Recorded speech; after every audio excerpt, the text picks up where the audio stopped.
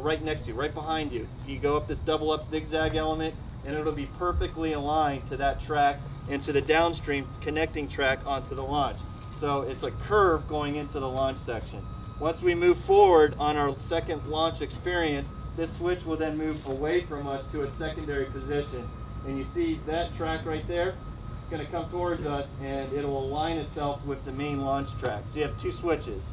So think of it like a train track switch, something kind of like that, except it does it in less than 2 seconds. Yeah, so you're going up here once, and then you're coming a different way for the second time. Yeah, so we'll go this direction towards the top hat, then you'll launch backwards. So that's where you hit your 67 miles per hour speed, hit the reverse spike, and then it'll go forward. This switch will stay aligned in that condition, and you won't actually see it move until the ride vehicle is on the bottom drop on the top hat element. Then it'll move back into this position to allow the next train to experience the launch one, the first inversion, and so forth. How many blocks are on this ride?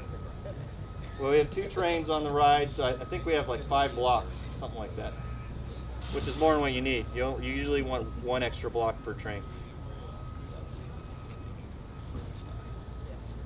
Do you guys know when testing might be? Yeah, we're actually going to be starting commissioning very soon, and part of the beginning parts of a commissioning process is we go into an electrical I/O checkout.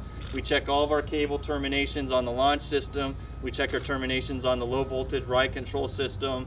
That is typically like a 2 to 3 week process before you even start moving trains or anything like that. And on a typical commissioning process, you cycle 1 train at a time.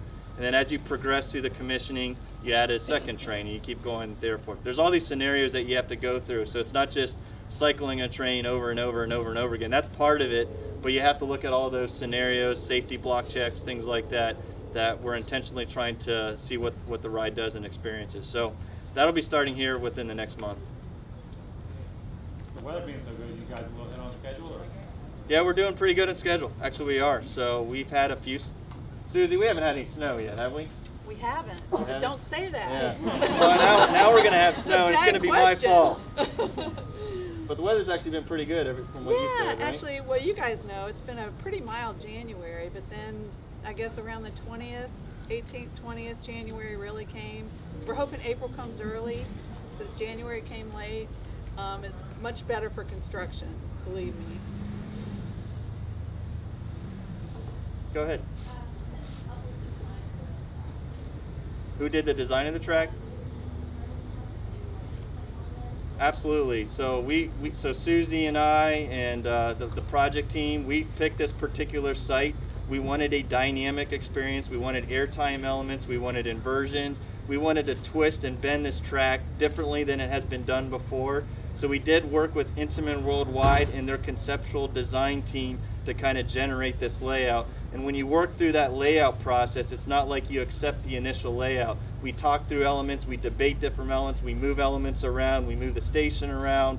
There's a lot of conversation that has to happen on the ride layout and also what the site interface is going to be. Right. So from the beginning, we get a survey done of the site, the general site where we want to put everything, right? And then we work with Jonathan and the ride manufacturer on how those elements are going to fit on our site.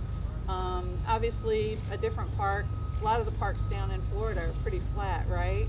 So they're going to have taller columns and things like that. We have very tall columns at the high areas, but there's also really short columns down by the water. So we're taking advantage of our terrain and our topography. So it's kind of a give and take thing. I guess it all has to kind of fit together. Was Chesapeake Bay permitting all difficult with this site? We did do Chesapeake Bay permitting. We are always planning a few years out, so we do have to look at whatever permitting we have to. We have to worry with DEQ, Chesapeake Bay, certainly James City County, and VADR, Virginia Music Device. So. Yeah. How many acres is this site?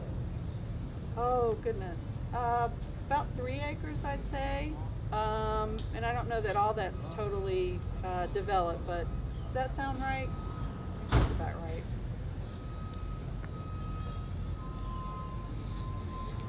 You guys gonna come all ride it? Yes. Spring 2020. If this is the 95-degree angle, what is the angle of this? What does it mean? We're 90 degrees here. 90 degrees? Straight 90 degrees. Okay, thank you. Yeah, from the top hat down, instead of just coming straight down, it actually goes back on itself. So that's going to be a fun element. It's going to be interesting too on this reverse spike. You'll actually experience 5 seconds of weightlessness when you're transversing from backwards to forward. So that'll be a lot of fun, right? How high is it expected to actually climb the spike itself? We're probably going to be within 10 feet from the edge.